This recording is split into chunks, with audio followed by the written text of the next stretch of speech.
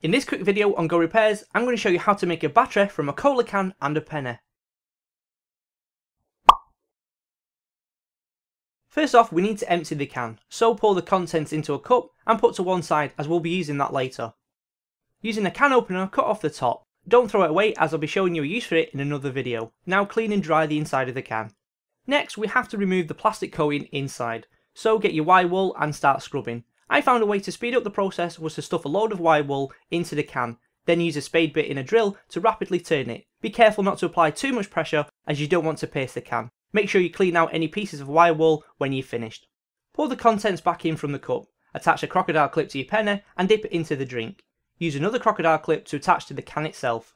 If we take a reading, we can see we're producing some voltage. To increase the voltage, we can add a bit of salt.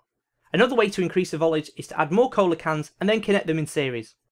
Now we have enough voltage to light a small LED. As you can see, you're not going to power your home anytime soon, but this knowledge might pull you out of a scrape. Next, I'm going to show you how to get this kind of result by making one small change to the setup. I'm starting with an empty clean can, prepared the same way as before. Then I add my penny, but this time I add drain cleaner and look at the results.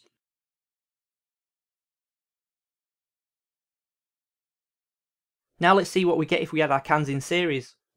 This is a much more useful result, but if you try this, I'd advise you do it in a well ventilated area.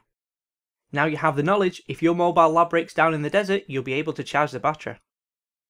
If you enjoyed this video, then please leave it a like rating. You can also share your thoughts by leaving a comment in the comments section. Don't forget to share the link to this video using the share the link feature on YouTube. If you want to keep up to date with our videos, then please click on the subscribe button, and on your screen now are 2 videos for you to check out if you haven't already. And I'll see you in the next video.